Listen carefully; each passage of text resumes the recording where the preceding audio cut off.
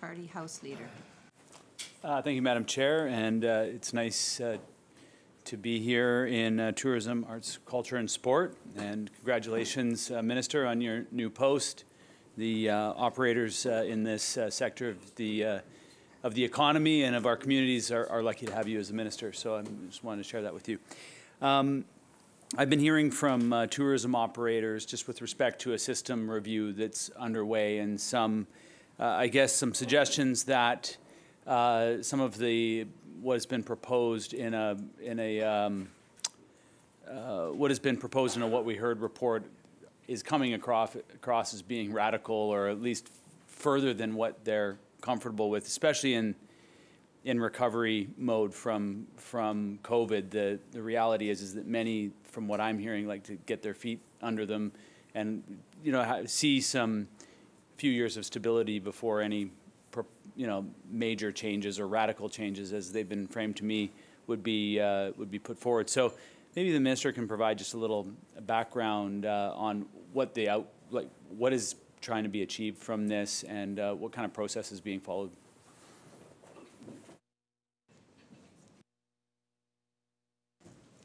Minister. Thanks for the question. It's nice to see you in here as well. Oh, the member in here as well. I didn't be corrected there. It's the end of the day. So the Tourism Task Force asked us to go out and take a look at the resiliency of the sector. So that's exactly what the ministry did. Went out and asked a question. Coming out of COVID, are we well positioned to thrive in a global market? And that consultation, or that tour, took place through roundtables, discussions with everyone right across the province. And all of that information was gathered, and it was published in a What We Heard report. And then, so that's what, I think that's the report that the member's referring to. What we were planning to do is to go through that report and look at things that we could take action on, that the industry was asking for. We haven't heard that there's anything radical in it. So if the member has some feedback to give us about how radical the ideas are, we would love to hear it. Member. So I guess there was articulated to me just a little dismay around maybe a lack of engagement with some people who've been involved in tourism over the long term, and I think many of the operators that I speak to are working to try to rebuild their operation, and so that's the primary focus. And so I'm just wondering what the minister's sensitivity is to ensuring that the tourism systems that we have in the province are not being changed under businesses that are trying to operate. So I guess I'm just wondering what the sensitivity is that for the ministry and for the minister going forward in engaging the businesses and making sure that whatever adjustments are made is not going to further hamper their ability to restabilize after such a devastating time. Minister. Thank you. I understand what the member is concerned about, but I just want to put him at ease through the chair. The What We Heard report was a combination of all of the engagement that we did. So 150 organizations, I think 170 individual people. And if we've missed somebody, I would ask the member to make sure that we have that chance to discuss with them what their worries are.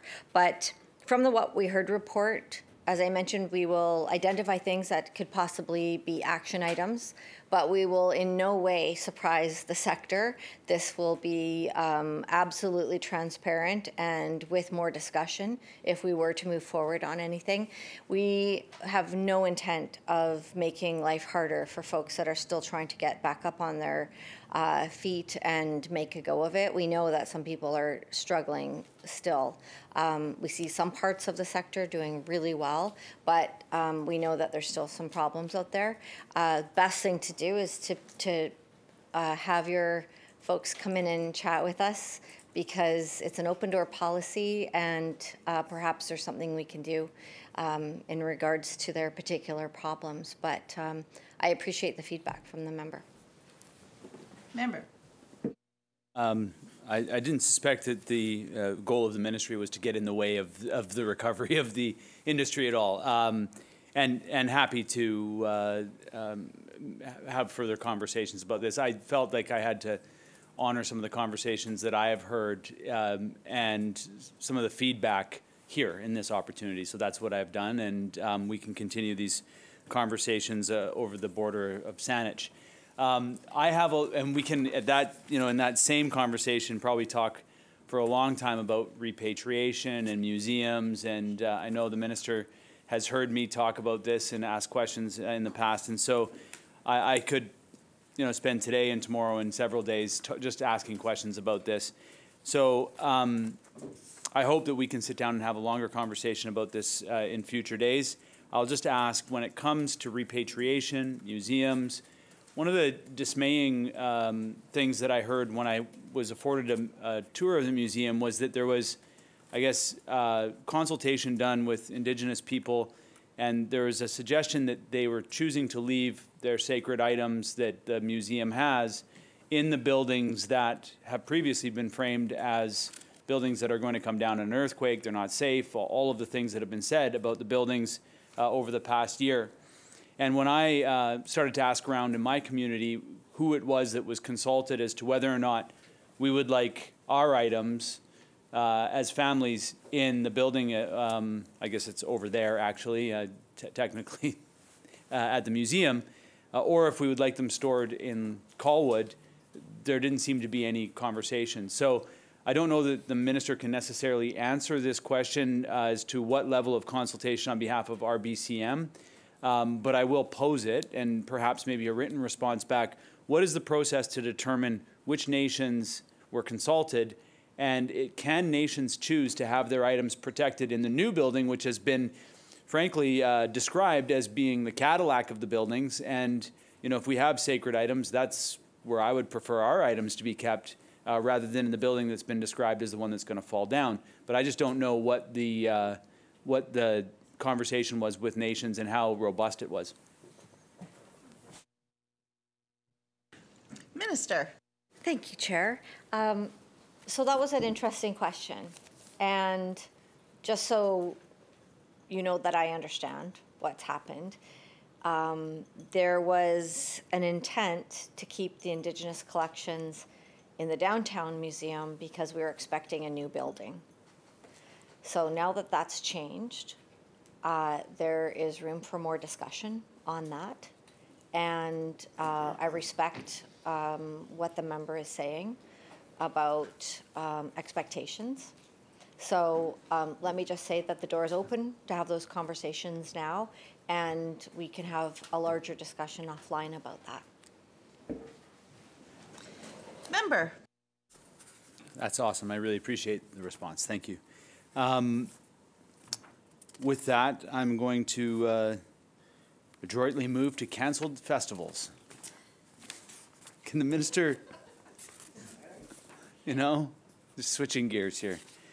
There's been a number of festivals that unfortunately are suffering right now from what we've seen over the last little bit with some announcements. I think the largest has been, in the news anyways, the Vancouver Folk Festival is it says here it's tentative. I think that it's challenged anyways. And there's events in Surrey and Merritt, in Squamish. What level of engagement has the ministry had in trying to save some of these really important summer festivals?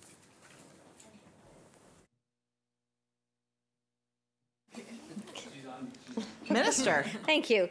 A couple of weeks ago, we announced $30 million to save fairs, festivals, and events.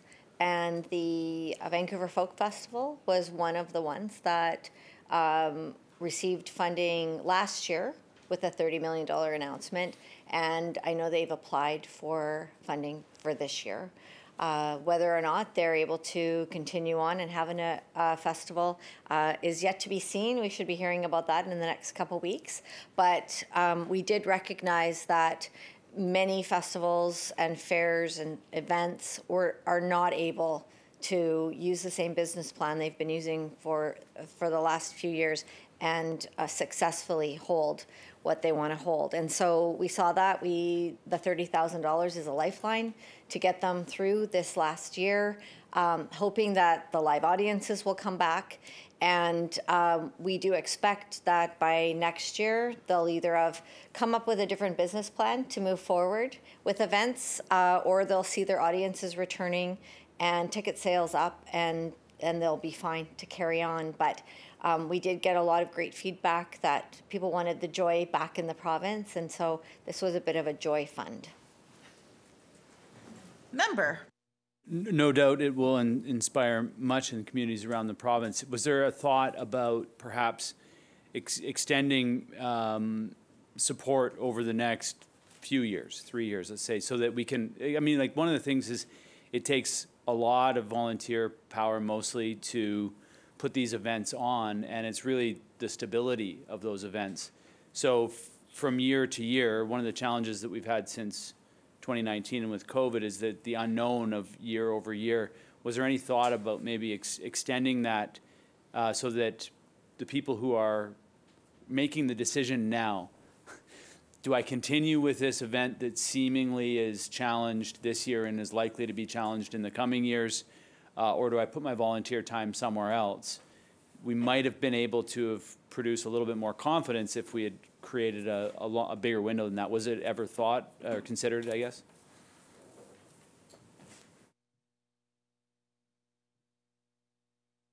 Minister. Thank you. So last year when the $30 million was released, it was a new fund for fairs and festivals and events right across the province. It was able to provide funds for, I think, 187 communities. There was about 900 applications. And so it really made the difference for a lot of them.